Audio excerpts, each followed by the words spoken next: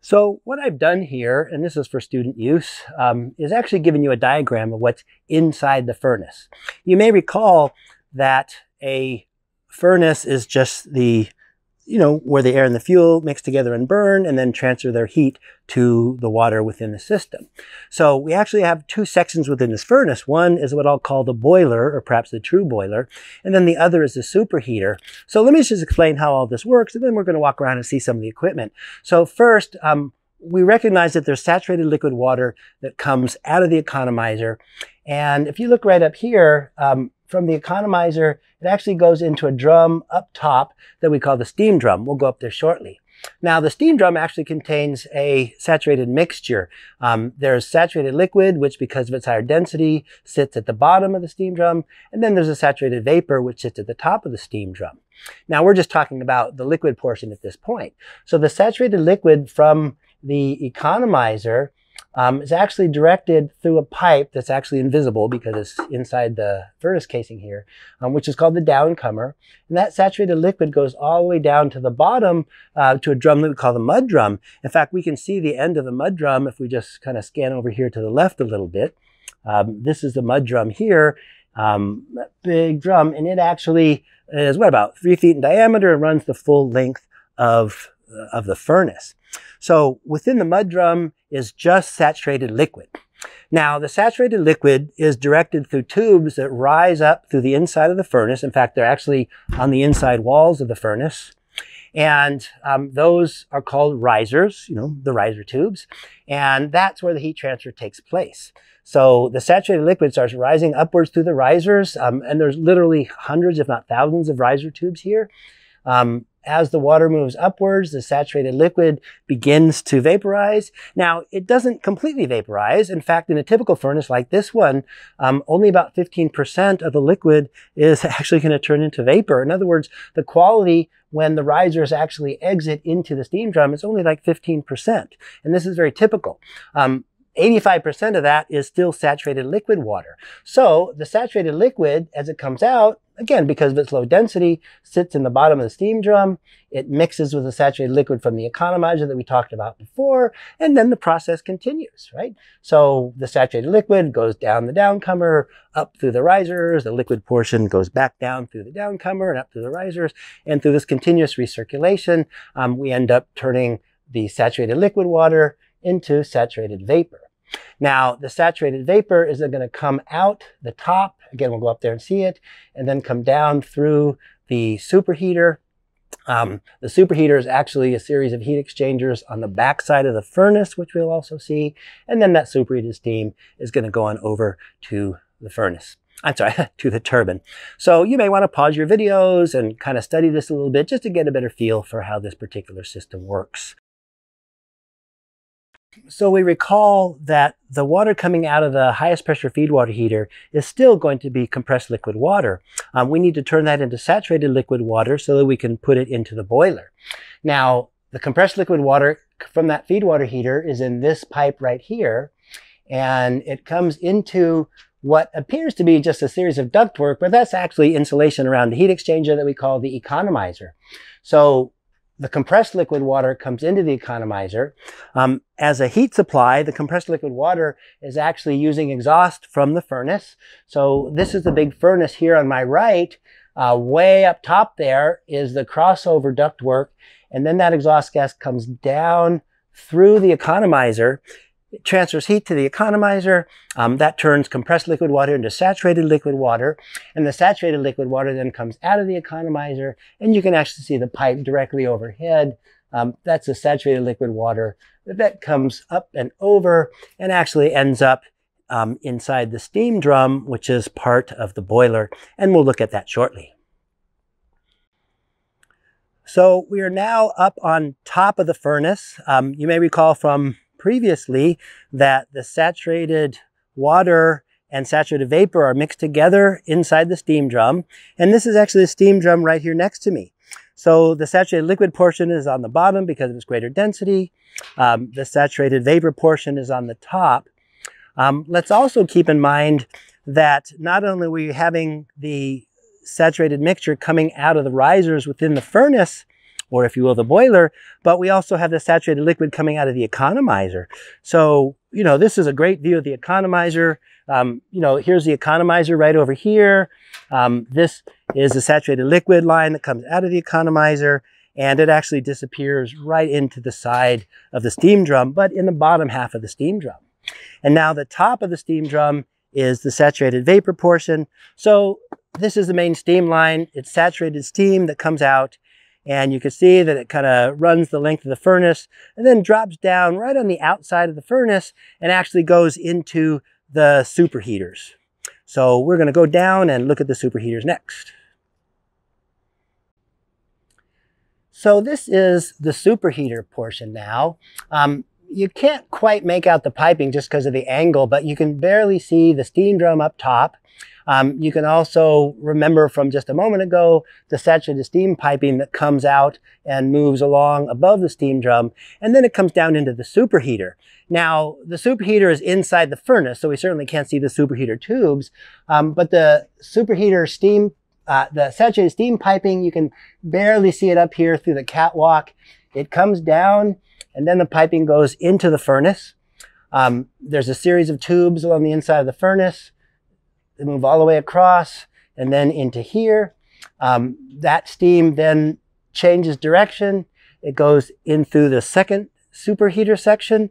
So there's a whole series of superheater tubes again inside the furnace, and we end up with superheated steam that comes out and finds its way over to the turbine. So the superheated steam is going to come out here.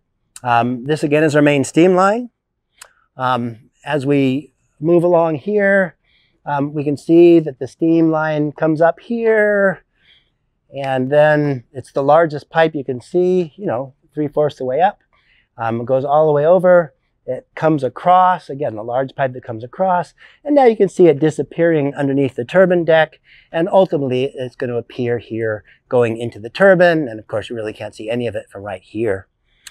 Now, one other thing that I would also like to identify, as long as we're talking about the water system, and that's what we call the blowdown system.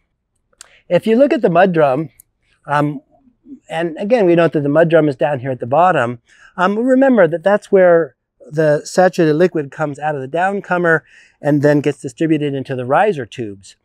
However, that's also the low point in the system. So whenever you have a low point in the system, that's where all the crud would collect. And yes, we do call it crud. It's kind of a muddy mixture. It's flakes of metal, it's oxidation, it's minerals that have, you know, solidified. All that is just going to collect, and it kind of has a cruddy, muddy appearance. So the mud drum is also there to, well, look at the name. It's called mud drum. It's there to collect the mud. So periodically that mud has to be blown down, in other words, removed from the system. So there's a couple of big valves here. We would open the valves, and keep in mind that that is under pressure. It's part of the boiler, so it's a full boiler pressure. So under full boiler pressure, it's going to push the mud, which is actually mixed with some water, and it's going to come out through some piping, and it's going to come on over here, and ultimately it's going to find itself into the blowdown tank. Keep in mind that that is not clean material. There's a lot of heavy metals and stuff in there, so that has to be treated appropriately. So the blowdown is going to go into this blowdown tank.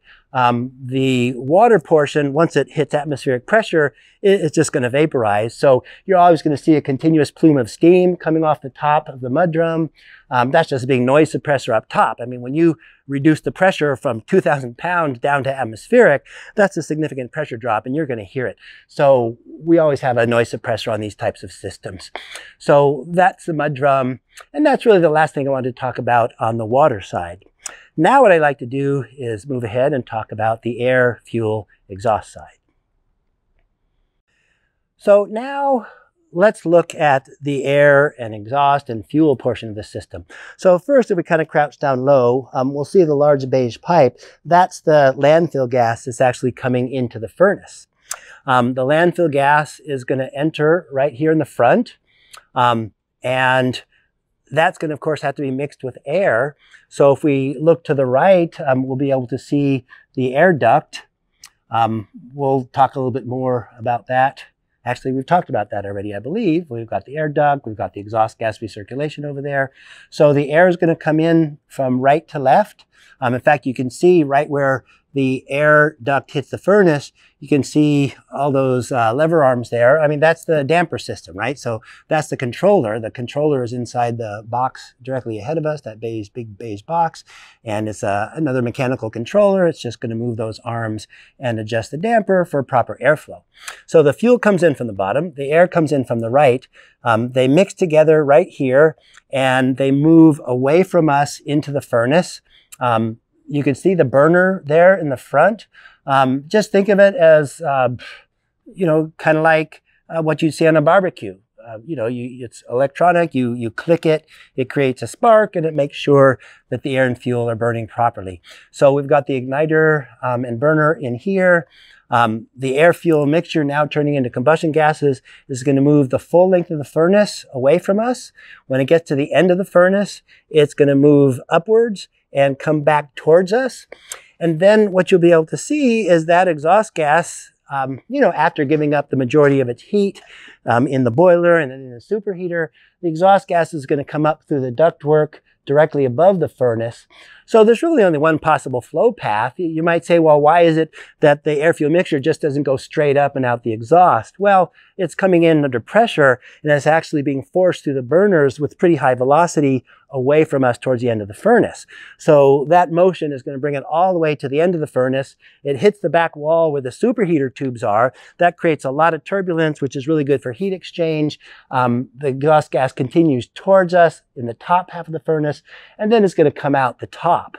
So it comes out the top, it then crosses over towards the right, and then starts coming down, and that large piece of insulation over there, again, it just looks like a giant duct, that's the economizer. So we've seen the economizer already from the water side. Well, now we see it from the combustion gas side. The combustion gases move down. Some of those combustion gases are now drawn off for the exhaust gas recirculation. Most of the combustion gases are going to go now away from us towards the smokestack. And now let's walk around and take a look at that. So the exhaust gas coming out of the economizer is going to go straight down. And this ductwork at the bottom then is the exhaust gas that's moving towards, well, first the air preheater, and then it continues here through and up in the smokestack and out into the environment.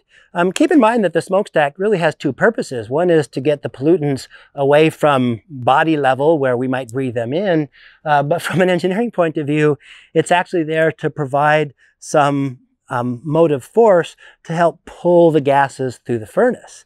Keep in mind that we have very low density hot combustion gas coming out of the ductwork into the bottom of the stack, but we just have atmospheric air at much lower and therefore much lower temperature and higher density that's above it. So you have this density difference that creates a certain amount of buoyancy, right? And that essentially helps pull the gases through.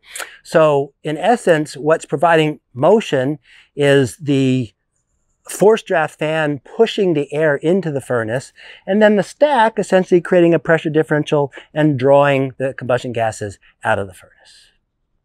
Now, we talked about the air preheater, and we know that the air preheater is right here. Let's go back a little bit and talk more about the air system, the air handling system, and make sure we understand how this works and what some of the components are.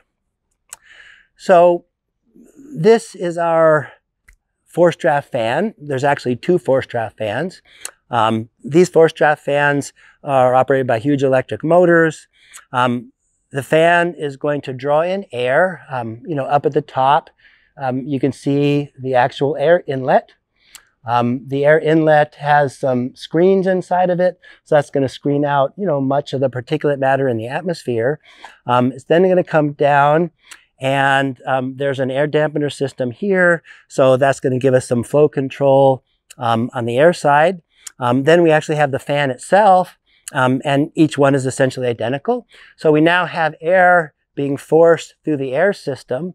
Now, it's going to first move over this way. Let's keep in mind, you're not going to send it directly into the furnace. You're first going to have to use the exhaust gas to help preheat the air. Keep in mind that the exhaust gas is at about 500 or 600 degrees Fahrenheit at this point. So you don't want to just get rid of that. Let's use the energy to preheat the air. When you preheat the air, then you require that much less fuel during the combustion process to achieve the same maximum temperatures. So the air comes across up top, it comes over here, and then moves away from me. And then what you could see, well, you can't really see, but underneath this insulation, this is the air preheater. So the air is coming in through the top, and then it comes down. Remember, the exhaust gas was moving through at the lower elevation. So the air is coming in one direction, basically from my right to left. The exhaust gas is going from my left to right. There's a heat exchanger in there. Heat is exchanged. The exhaust gas carries on its merry way up the stack, but the air, which is now preheated, is going to come out here and now find its way towards the furnace. Now let's also keep in mind that this system has a EGR system, an exhaust gas recirculation system in it. So you can kind of see from here off the ductwork there below the economizer, that's exhaust gas that's pulled in to the EGR recirculation fan. This then moves exhaust gas through this duct here right in front of us and over and up. And therefore we have exhaust gas that's mixed with air. And again, this is to minimize NOx formation. And then that air is directed right on over into the furnace. And we saw that at the beginning here as we're looking at the burners and all of that.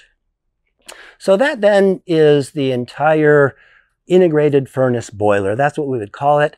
I might note lastly that that boiler is sometimes called an O boiler because of the nature of the steam drum at the top and the mud drum at the bottom, and then the tubes that almost form like an O.